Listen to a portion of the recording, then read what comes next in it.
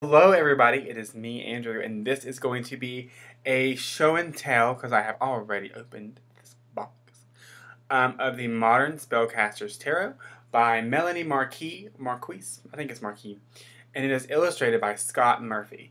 So it is published by Llewellyn Publishing, and I have to give it to Llewellyn on this, and they've probably heard my bitching and my moaning, and my incessant bitching and my incessant moaning about their packaging and how their packaging sucks. Or sucked. Because this box is the shit. So this is the box. It is very hard. It is very. It reminds me of the Tarot Illuminati. If you got the one with the box and the book and everything, the box is freaking magnetic. Magnetic closure. I mean, whatever. Just done. Like whatever.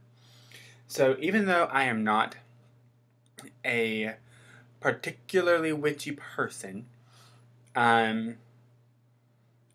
was really drawn to the art on this deck, and the reason I would think I was drawn to this one, and they have the Green Witch Tarot that's out now as well, and I was like, the artwork is pretty, but it is very heavily pagan, and I was just like, I just don't understand, like, a lot of it would involve a lot more study for me to use that deck than I really wanted to invest in it. Not that I don't want to learn about paganism and witchcraft, because I have books upon books upon books on it. But it's just, when I pick up a tarot deck, I have to, like, I want to be able to lay it out and to be able to kind of read intuitively with it. And I feel like when I see the symbols that I might not necessarily know or remember or understand, that it kind of dampens that a little bit. So this deck seemed very good when it comes to that. So I'm going to read you the back of the box. I'll show you all sides of the box first. Very nice box. I fucking love this box. So achieve powerful and diverse spell work through the timeless wisdom of tarot. Rich in classic symbolism and alive with marvelous detail and color, Modern SPellCaSteR'S Tarot is the perfect choice for improving your divinatory and magic practices. Scott Murphy's stunning artwork showcases the familiar elements of the Rider-Waite in a bold new style featuring ancient pagan mythos, diverse ethnicities, and practical spellwork. Meditate on the cards for heightened spiritual awareness. Cast a tarot spell for greater prosperity. Holler! Connect with the elements for increased personal power. Designed for beginners and advanced practitioners alike, this versatile deck will help you create a dynamic union between traditional symbols and today's human experiences. So, I am super excited about this because although I'm not particularly witchy and I don't necessarily think that I would ever, not that I would ever, but I'm more of an eclectic person, so I kind of just go with whatever is whatever I feel like is right in the moment. So, I mean, if I feel like I want to cast a spell, then I feel like as long as I'm respectful and as long as I have good intention, that I can do that. So, the box flips open like this. There is a lovely design on the inside of the box. This is actually the back of the cards. The book. And the cards were in a little plastic thing, but they have a little holder, which is awesome. So there's a little ribbon in there. Like, Llewellyn is doing it. I really just wish, and I'm just being, like, stupid now, but I wish that they included a bag like they did with some of the other decks that I had for a while back that were Llewellyn. That'd be very nice because I have to keep it in the box and I don't have a bag for it. I think I might have a bag for it laying around somewhere. I have a lot of bags, but I'm just being stupid. Okay, so this is the book.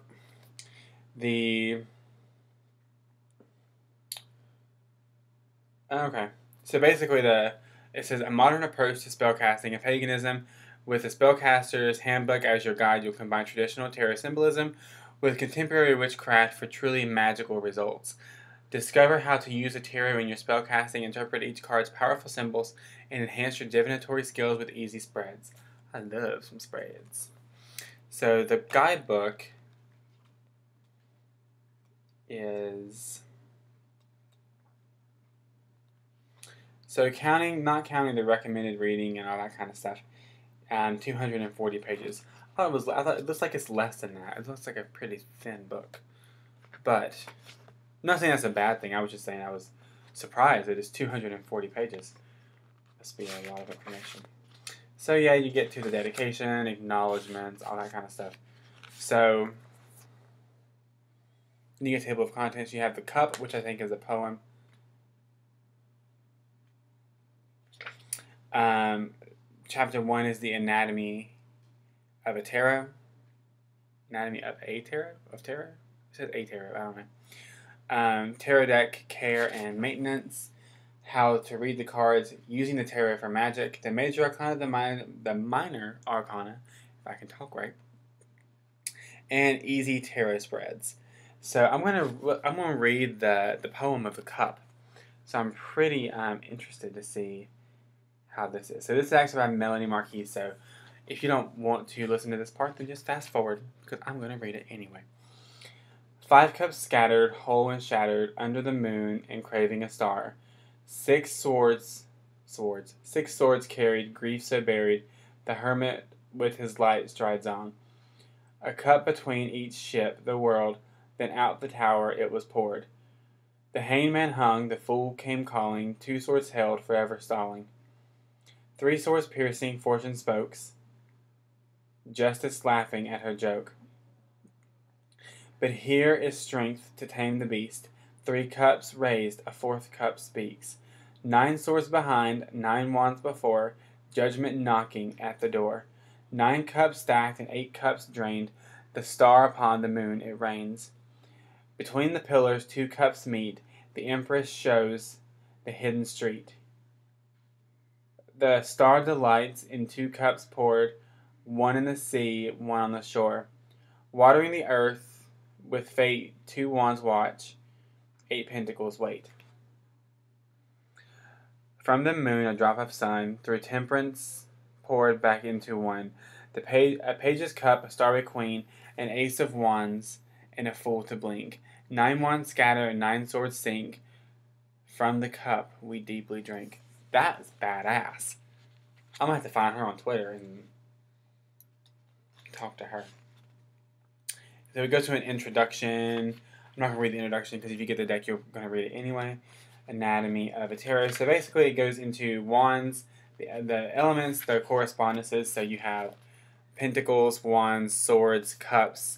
It gives you like the basic, like the rundown of each suit, I guess. Elemental correspondences, that kind of stuff. A tarot built for magic. So, oh, nice. So she gives you a lot of the rundown of what the meanings are in the deck of the symbols. So that's awesome. I'm not sure if the Green Witch Tarot does that. In all fairness, I have not seen the guidebook, so I just want to throw that out there. If you have it, you can let me know in the comments below if it does give you a rundown of symbols and that kind of stuff. I would like to know that.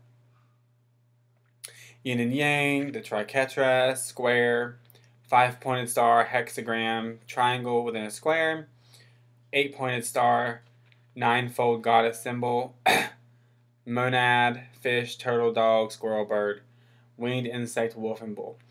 So then it goes into numerology in the tarot, and she gives you a book you can read about that. That's awesome. Deck care and maintenance.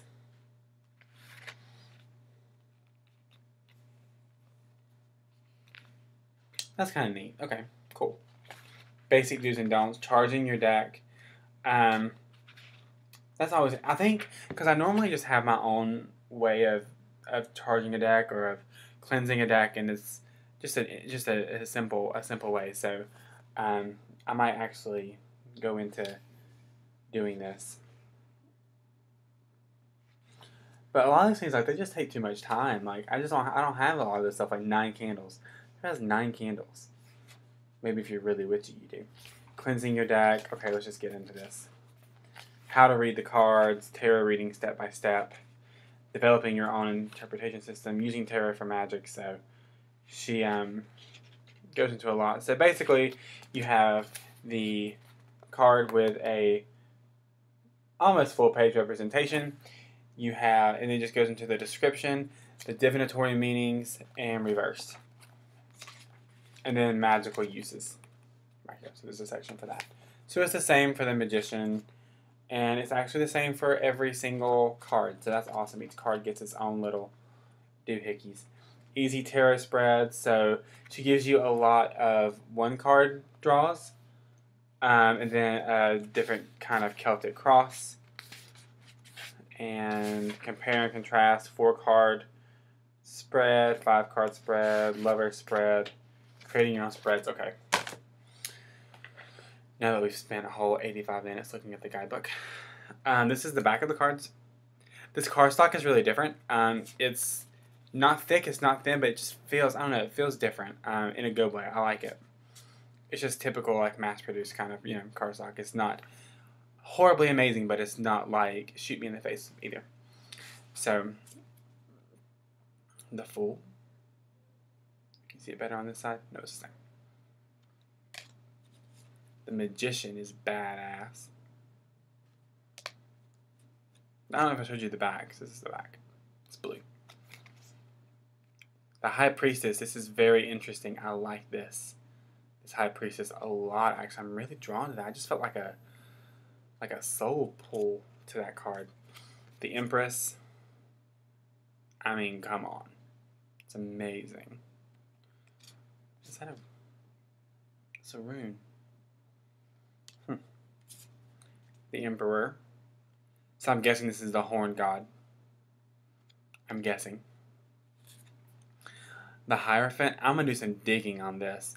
This is a very interesting card. I really like this. This is just freaking... That card just resonates with me in such a way I just don't even know how to explain it. The Lovers. So one thing I love about this card is that you do not know if it is a guy and a girl. You don't know if it's 2 guys, and you don't know if it's 2 girls. I love that. That is awesome. This Chariot card, though, Chariot's my birth card, and I fucking love this card, man. Like, this is an amazing card. Like, this is one of the best Chariot cards I've ever seen. Ever. Ever. Ever. Like, hands down. Ever.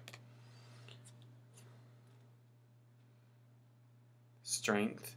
Like, the artwork in this deck, like, I want to see if he has prints of this, because this is the Hermit, because this is amazing. This Wheel card, I love the Wheel card. Shameless plug. I did well, not really a plug, because what I'm talking about is free, but I am part of an ebook from Biddy Tarot, and where we all talk about our major arcana card experiences in our life, and I actually talked about the Wheel, so you can check that out. Justice. Justice is it's good. Justice is never one of my favorite cards. The Hangman.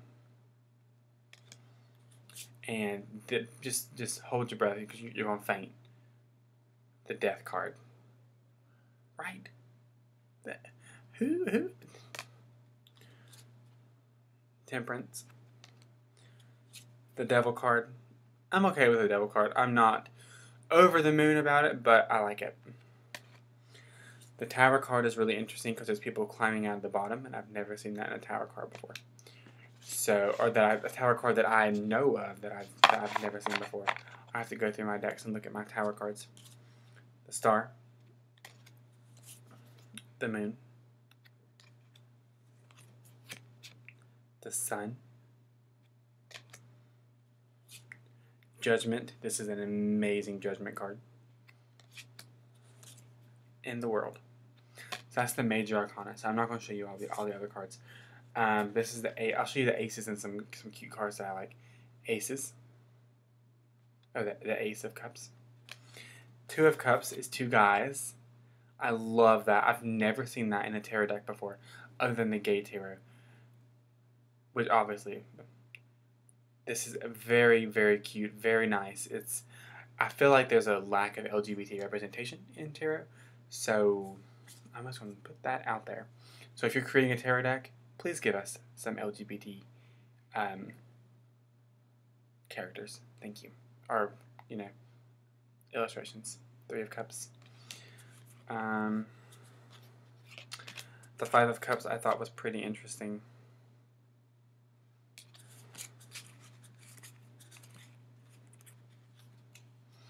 Nine of Cups is definitely makes me think of Bradley Valentine with the genie. Make a wish. Probably one of my most favorite Nine of Cups cards. This is the Page of Cups. Again, a very sexual card. I feel like. Knight of Cups. Okie dokie. Ace of Pentacles. Not going to go through the Pentacles a whole lot. I like how all the knights in this deck are riding animals. Kind of cool. Like different animals. They are riding horses, you know, in the traditional tarot, but whatever. Ace of Wands. Very Rider-Waite Smith-ish, just not, doesn't stray too far. I like this one. This one's pretty awesome too. We have a lesbian couple in the Four of Wands. So yay, lesbians. This is interesting. Five of Wands. How being a dumbass and just fighting and bickering going to cause you to get hurt. Six of Wands. Nine of Wands is amazing, I feel like, in this one. So this one really speaks to me about like working on something but being a slave to it at the same time. It capturing you.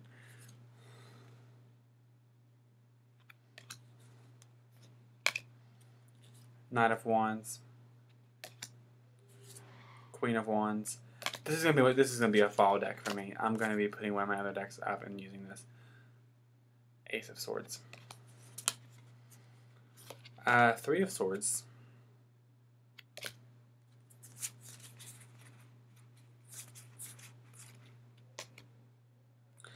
Eight of Swords. I always like the Eight of Swords card. I don't know why. I really, really like that card. I think it's empowering.